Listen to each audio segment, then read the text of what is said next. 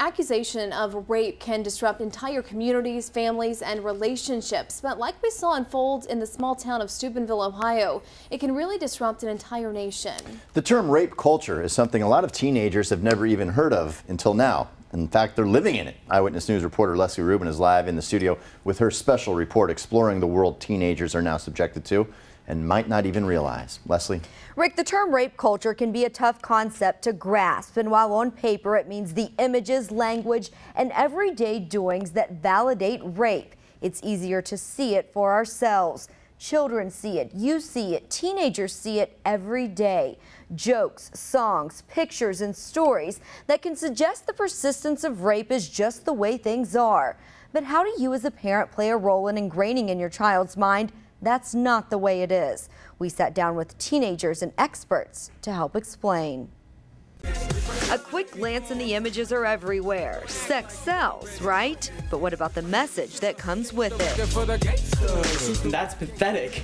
The fact that we in this country are buying that. We sat down with a group of 17 and 18-year-olds. For many, it was the first time they say they've talked openly and freely about taboo topics like rape. It's happening more and more now, and it's being excused more and more, and girls are being portrayed more as the bad person, like she was the one who brought it on. With no topic off limits, the teens talked about their frustrations with growing up in a sex-fueled society. What we've created in society is that, sexual activity, it's like something everyone wants. We've defined sexual activity as something that's, really cool. If you date someone now for like 2 months, the first question people will ask you are like, oh, have you guys had sex yet?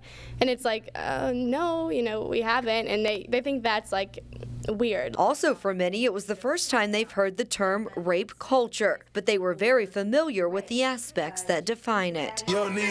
Popular music artist Rick Ross may rap about guns and drugs, but in a recent song called You Don't Even Know It, these lyrics stand out from the rest. Put Molly all in her champagne.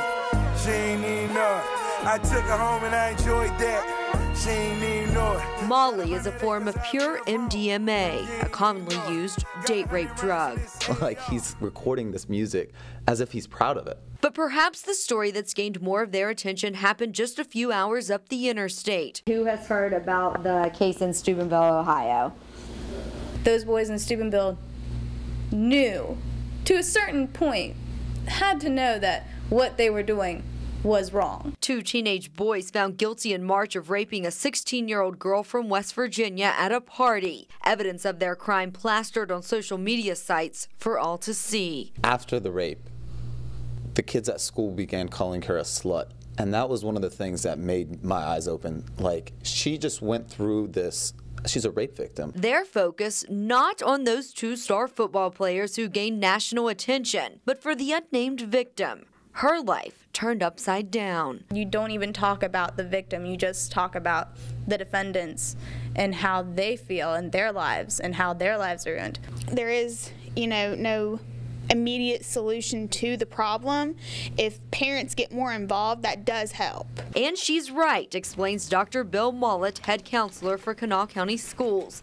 Actions as a teenager are largely based on what you were taught in your preteen years by your parents. The communications that need to take place have to start early in a young person's life. Mollett says the earlier, the better. Separate being a parent from being a friend and let your child know they are going to be monitored. They need to stick their nose into the lives of their kids. This is something that they feel, that I as a parent feel strongly about and feel the need to talk. And they'll say, oh, come on, Dad, back off, let it go, you're old-fashioned. You just say, I know, I'm old-fashioned, that's too bad. But this is what I need to say to you. I don't know how to solve that.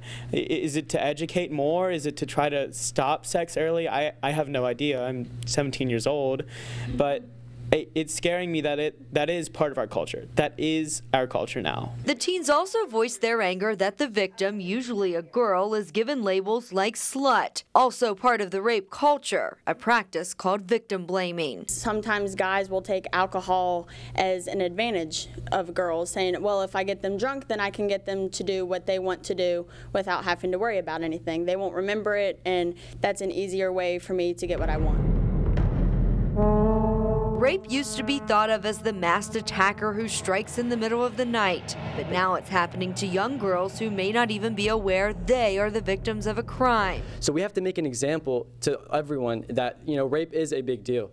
Rape is not about, you had a bad night, it's made some bad decisions and it's over. It's not about that. It's about you change someone's life forever. Education from an early age. Don't be afraid to talk to your child about a touchy subject. Just ask these kids. People aren't getting the right message. And that's what I think our parents should be the first to do, is to make us implant those ethics into us. According to the National Center for Injury Prevention and Control, a 2011 survey of high school students found that 11.8% of girls and 4.5% of boys from grades 9 through 12 reported that they were forced to have sexual intercourse at some time in their lives. Reporting live in the studio, Leslie Rubin, Eyewitness News.